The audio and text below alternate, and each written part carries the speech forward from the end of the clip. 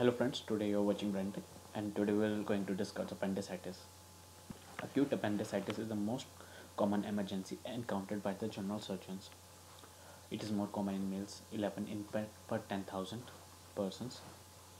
Appendectomy is a simple procedure, but sometimes it can be very difficult. And the choice of surgery nowadays is laparoscopic appendectomy because we can look into the all quadrants of the abdomen, not to miss other causes such as perforated duodenal ulcer.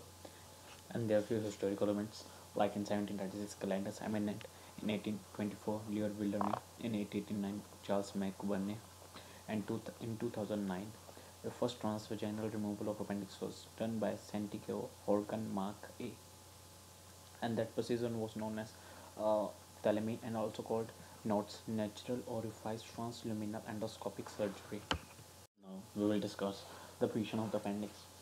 The majority of the patients suffering from appendix is rectococcal appendix, and then pre-ileal and post-ileal pelvic appendicitis. Fourth one is subcecal, fifth one is paracecal, and subhepatic appendix is associated with subhepatic cecum and occurs due to the mode rotation of the gut. Now let us discuss about its signs and symptoms. First one is symptoms.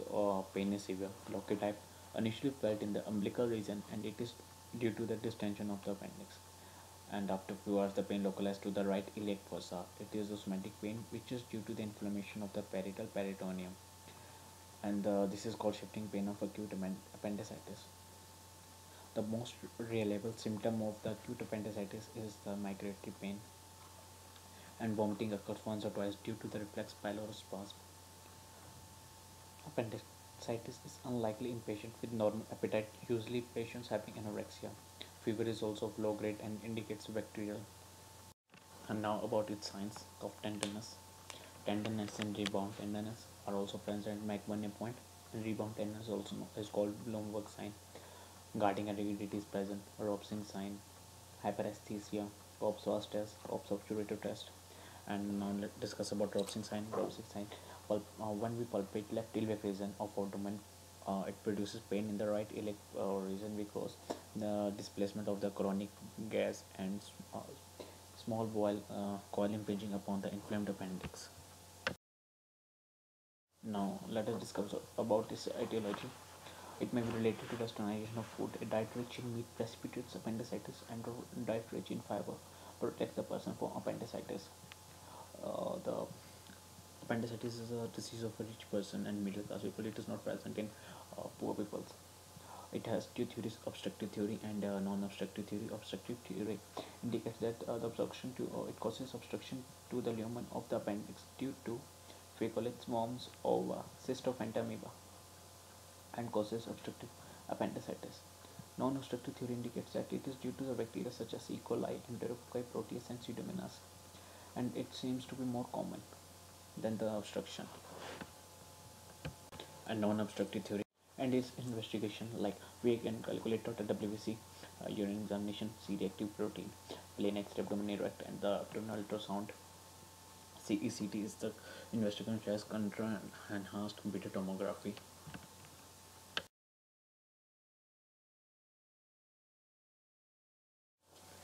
Alvarado scoring is highly suggestive for appendicitis. It is only a simple and cost-effective scoring system.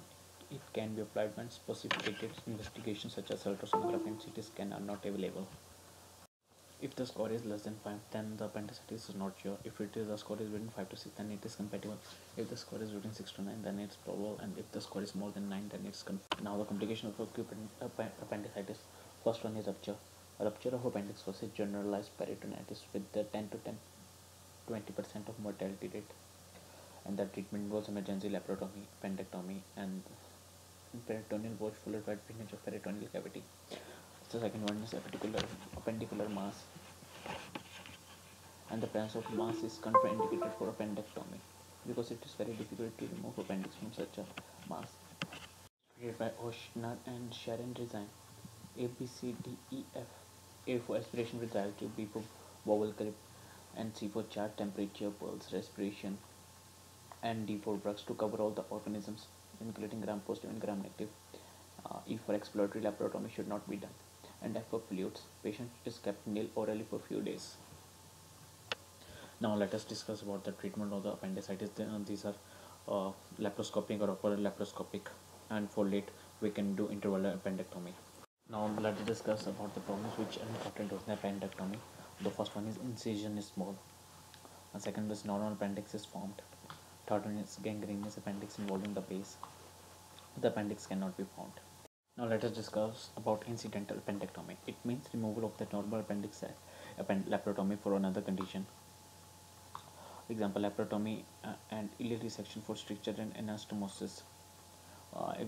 Contraindication for incidental appendectomy in crown of cecum, radiation treatment of cecum, immunosuppression, vascular grafted patient, and chances of infection are high in this group of patients. The result will be fecal fistula, and it is very difficult to treat. And the other causes, what to do if normal appendix is found at surgery. Normal white appendix, known as lily white appendix, it is removed because the scar should not add confusion later to a doctor whether appendix was removed or not. And post-appendectomy fecal fistula, it can occur after appendectomy, especially when gangrene of the appendix extend to the base of cecum. It can also occur if first ring stricture is not properly applied. Injury to the terminal ileum or cecum sector can also occur. Discharge of fecal and contents of fecal matter after appendectomy suggests fecal fistula. Usually discharge stops after a few days provided there is no distal obstruction. And the important causes of fecal fistula are carcinoma cecum and ileocecal tuberculosis in India and Crohn's disease in the West. If you like the video, please don't forget to subscribe and hit like button, and also hit the bell icon.